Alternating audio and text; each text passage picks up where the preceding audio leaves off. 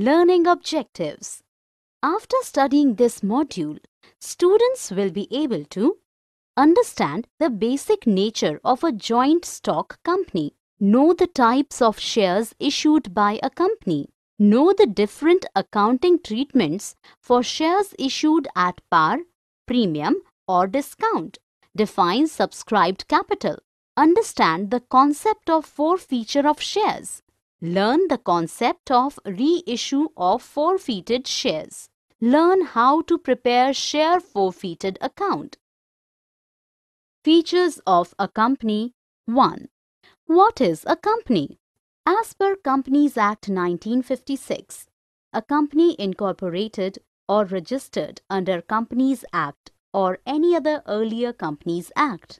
As per Chief Justice Marshall, a company is a person, artificial, invisible, intangible, and existing only in the eyes of law. Being a mere creation of law, it possesses only those properties which the charter of its creation confers upon it, either expressly or as incidental to its very existence. Features of a company. The features of the company that makes it different from other organizations are as follows. Voluntary association. Those who want to form a company can come together voluntarily to carry on the business. That is why it is called voluntary organization. Separate legal entity. A company's legal entity is different from its members. A company can hold and deal with any kind of property. A company can do contracts and even open a bank account in its own name. It can sue others and can be sued by others. Limited liability. The members of the company is liable for the unpaid amount of the shares held by them. If the company is limited by guarantee, the liability of the members is limited to the guarantee given by them when the company is being wound up. Features of a company. 2. Perpetual succession. The company continues to exist even if there is a change in the membership, as we know that a company is an artificial person created by law. The death or insanity or insolvency of any member of the company in no way affects the existence of the company. Members may come and go, but the company continues. Common seal. As we know that a company is an artificial person and cannot sign its name by itself. So, we need to have a seal that acts as official signatures of the company. The document that does not contain the seal of the company is considered to be illegal. Transfer of shares. The shares of a company which is public limited can be transferred easily. We do not require any permission from the company or permission of any member of the company to transfer shares. But the articles of the company can tell the manner in which the transfer of shares will be made. May sue or be sued. A company can enter into contracts and can take legal rights against the others in case of any breach of contract. It can be sued or can sue by its name. Kinds of a company. There are two ways to classify a company. A. On the basis of liability of its members. B. On the basis of the number of members. Kinds of a company. On the basis of the liability of its members. On the basis of the liability of its members, a company can be divided into three categories. Companies limited by shares, companies limited by guarantee, and unlimited companies. Companies limited by shares. In this case, the liability of a member is limited to the extent of the nominal value of the shares held by the members. Suppose the member pays off the full amount of his shares, then he is not liable to pay any amount to the company in spite of debts of the company. He does not need to pay any amount from his private property. Companies limited by guarantee. In this case, The liability of its members is limited to the amount they decide to at the time of winding up of the company. Thus, the liability of the members will be only in the event of its winding up. Unlimited companies. The unlimited company is the company in which there is no limit on the liability of its members. In this case, if the company's property is not enough to pay off its debts, then the private property of the members can be used for this purpose. In other words, the creditors have the right to claim their dues from its members. Such companies are not found in India, even though permitted by the Companies Act 1956. Kinds of a company. On the basis of number of members. On the basis of number of members, a company can be divided into two categories on the basis of number of members. Public company. A public company means a company which is not a private company, has minimum capital of 5 lakh rupees. On such higher paid up capital may be prescribed and is not a subsidiary of a private company. Private company. A private company is the company which has minimum paid up capital of 1 lakh rupees or such higher paid up capital as may be prescribed by its articles. It restricts the right of transfer of shares, must have at least 2 persons except in case of 1-person company, limits the number of its members to 200 excluding employees. Don't let the public to subscribe for any shares in or debentures of the company. Don't accept deposits from a person other than its members, directors and relatives. 1-person company. Under Section 262 of the Companies Act, an OPC is a company which has only person as its member. Rule 3 of the Companies Incorporation Rules 2014 provides that A. Only a natural person being an Indian citizen and resident in India can form 1-person company. B. It cannot carry out non-banking financial investment activities. C. Its paid-up share capital is not more than 50 lakh rupees. D.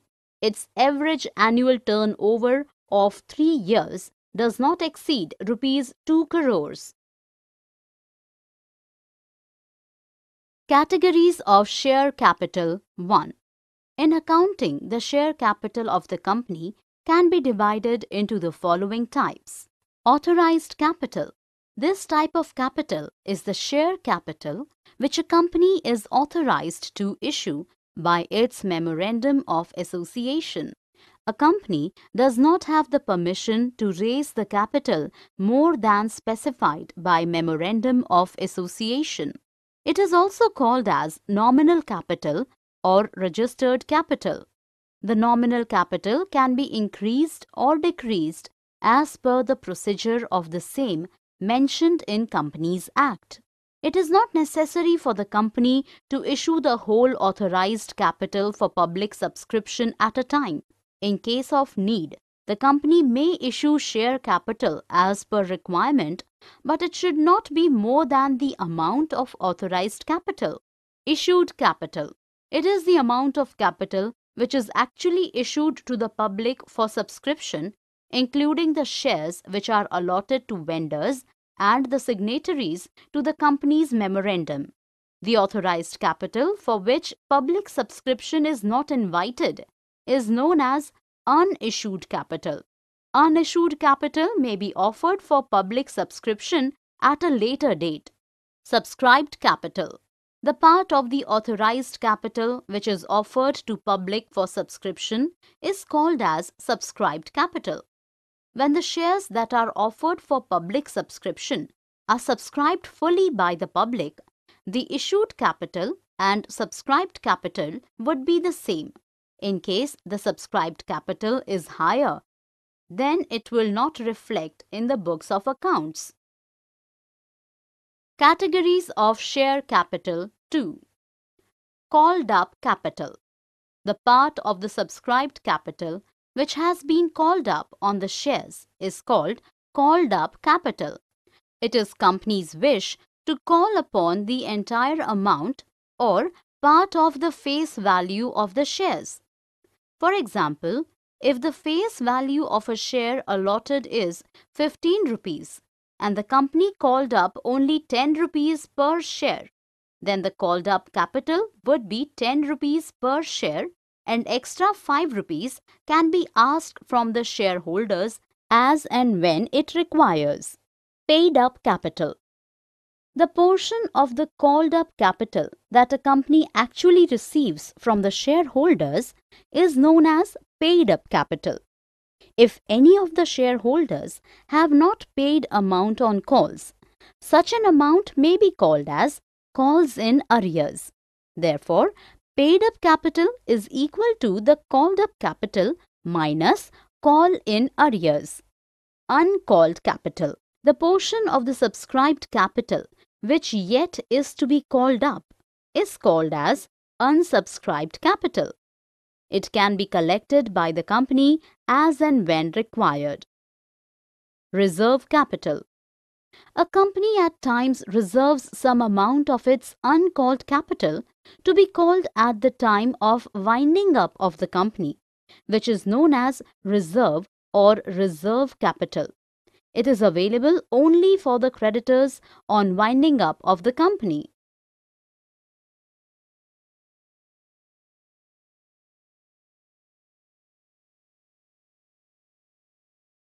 Nature and classes of shares. What is a share? Share can be defined as a unit in which the total share capital of a company is divided.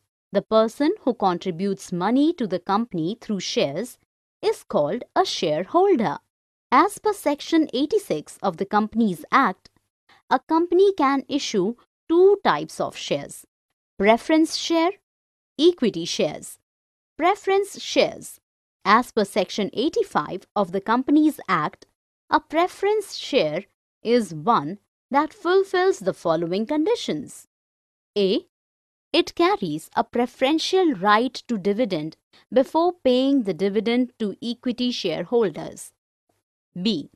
It carries a preferential right to get capital payment before any payment made to equity shareholders at the time of winding up of the company.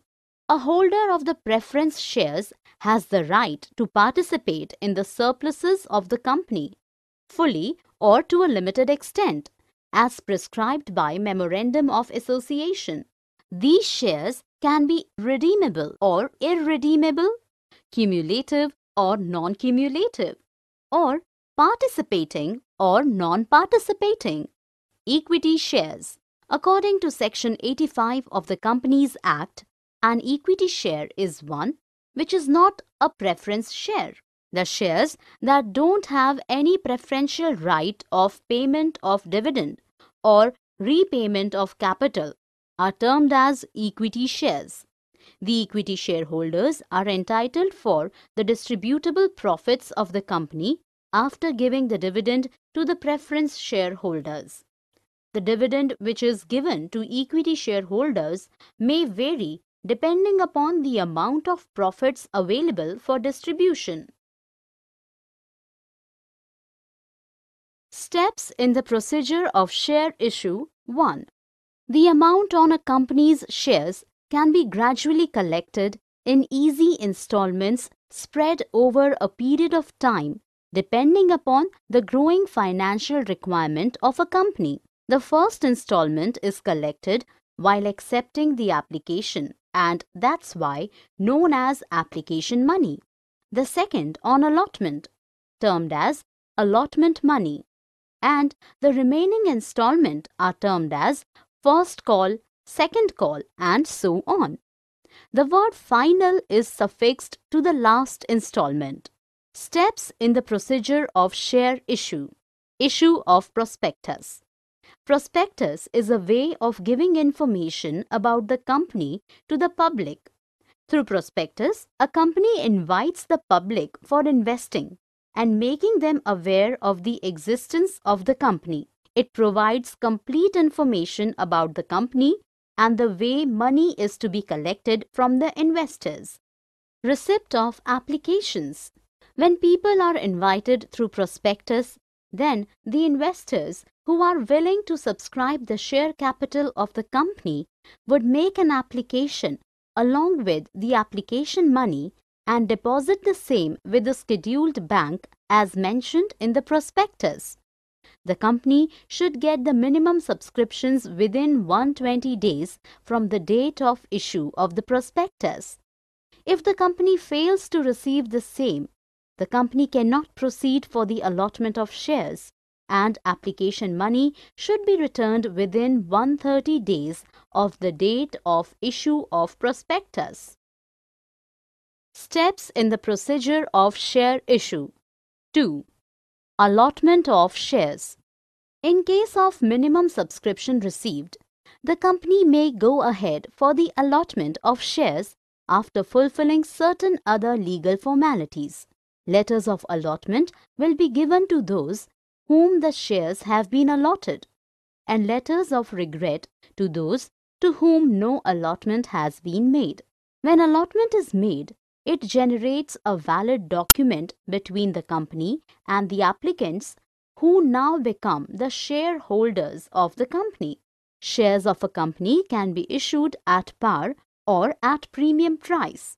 When the issue price of share is exactly equal to their nominal value according to the terms and conditions of issue, then shares will be issued at par.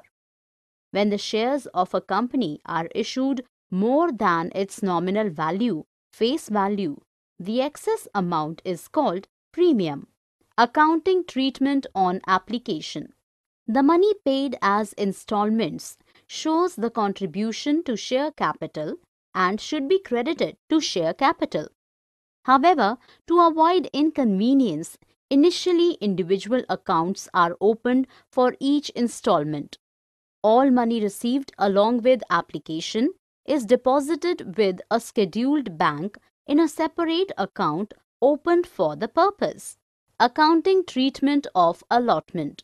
When a company receives minimum subscription and certain legal formalities on the allotment of shares have been duly done, the directors of the company proceed to make the allotment of shares.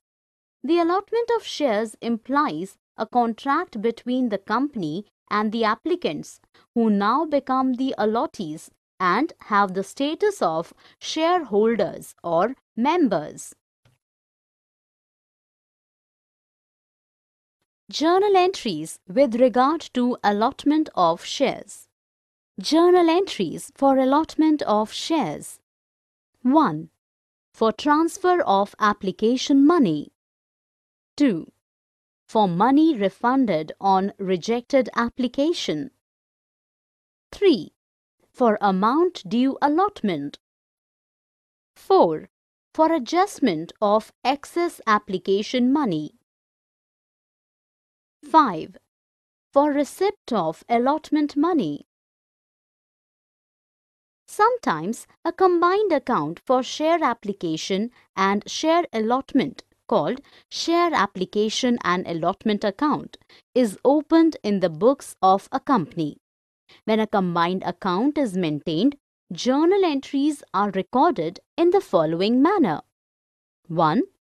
For receipt of application and allotment. 2. For transfer of application money and allotment amount due. 3. For money refunded on rejected application. 4. On receipt of allotment account. Accounting treatment for on-calls. Calls play an important role in making shares fully paid up and for realizing the full amount of shares from the shareholders. If the shares are not fully called up till the completion of the allotment of shares, then the directors have the right to ask for the balance amount on shares as and when they decide about the same.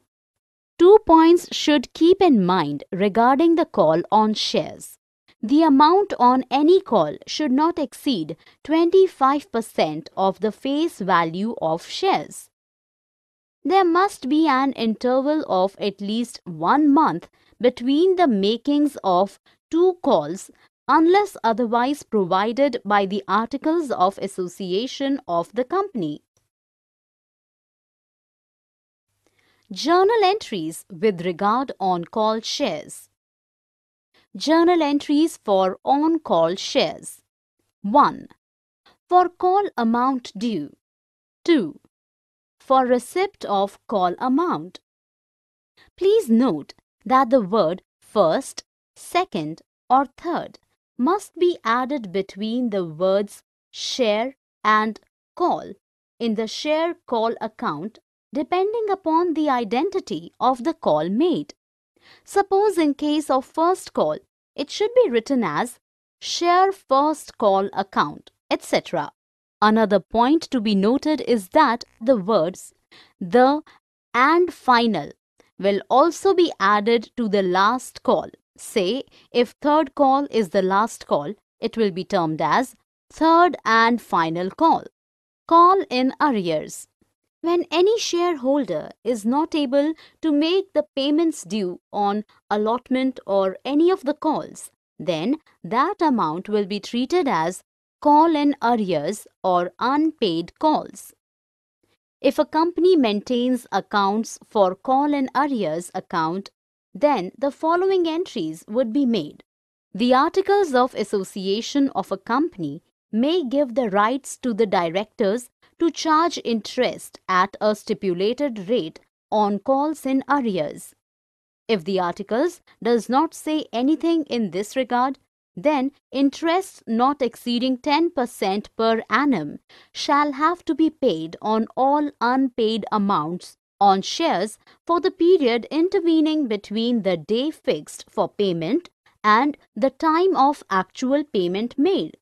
When the shareholder makes the payment of calls in arrears together with interest, the entry will be as follows.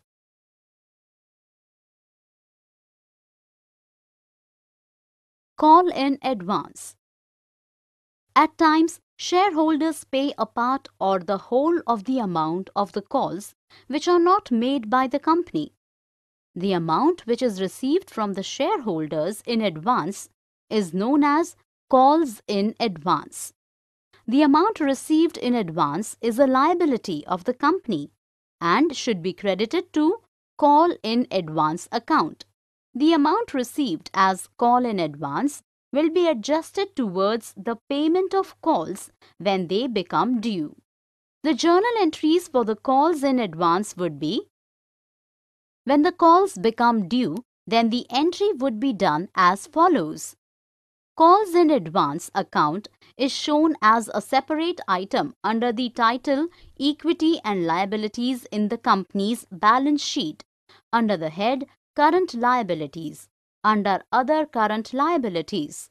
If mentioned in the articles, to pay interest on call in advance from the date of its receipt up to the date when appropriate call is due for payment. The entry would be done as follows. For payment of interest, for interest due, for interest paid. Oversubscription.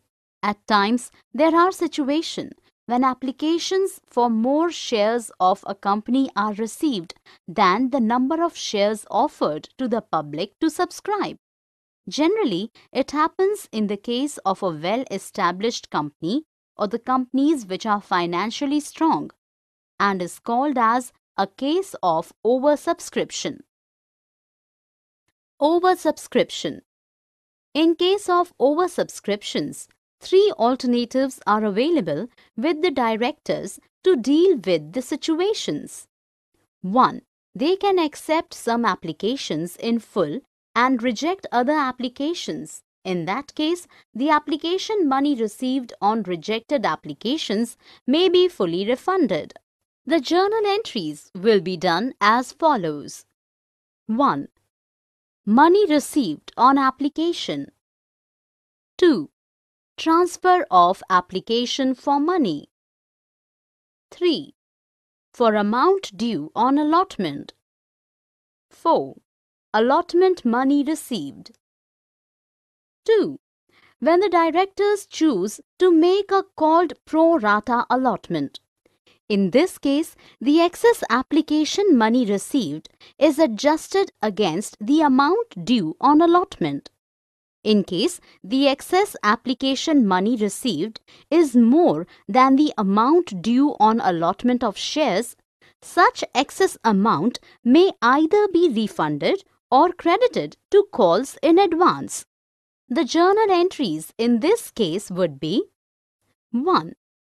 For application money received. 2. Transfer of application money to share capital and the excess application money on shares credited to share allotment account. 3. Amount due on allotment. 4. Allotment money received after adjustments. 3. When the application for some shares are rejected directly and pro rata allotment is made to the remaining applicants, the money on rejected applications is refunded and the excess application money received from applicants to whom pro rata allotment has been made is adjusted towards the amount due on the allotment of shares allotted. Undersubscription. Undersubscription is that situation where number of shares applied for is less than the number for which applications have been invited for subscription. For example, a company offered 3 lakh shares for subscription to the public, but the applications were received for 2,90,000 shares only. In such a situation, the allotment will be confirmed to 2,90,000 shares and entries shall be made accordingly. Issue of shares at premium. Issue of shares at premium means issuing shares at the amount more than the par value. When a share of the nominal value of rupees 100 is issued at rupees 115, it is said to have been issued at a premium of 15%. When the company issues share at premium, then it can call the premium amount at any point. The amount of premium is credited to a separate account called Securities Premium Account and is shown under the title Equity and Liabilities of the company's balance sheet under the head Reserves and Surpluses. Purpose for which premium can be utilized. A. To issue fully paid bonus shares, not more than unissued share capital. B. To write off preliminary expenses of the company. C. To write off expenses like commission paid, discount allowed, etc. D. To pay premium on the redemption of preference shares. E. To purchase own shares. For premium amount called up with application money, premium amount called with allotment money, premium amount called with call money. Issue of shares at discount. There are many situations when a company issues shares at a discount, means amount less than the par value of share.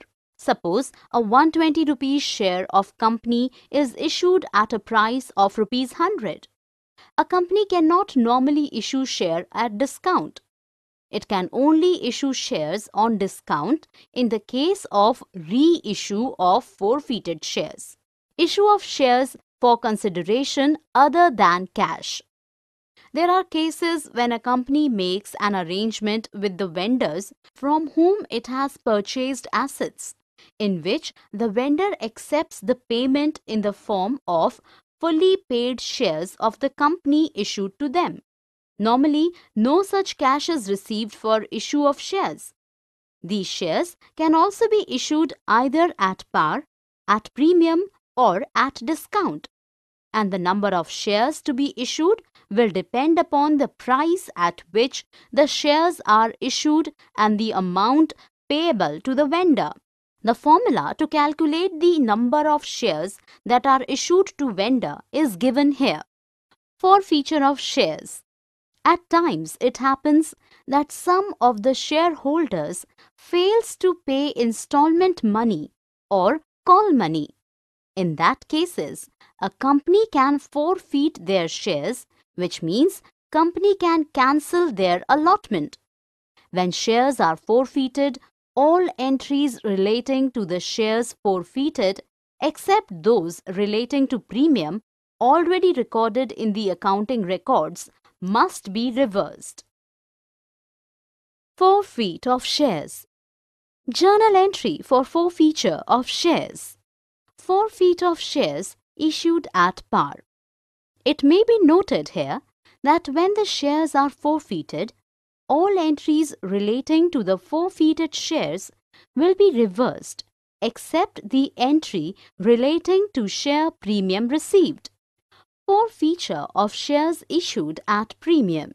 If shares are issued at premium and the amount of premium is realized fully, but some shares are forfeited because of non-payment of call money, then the accounting treatment will remain the same as we do when shares are issued at par.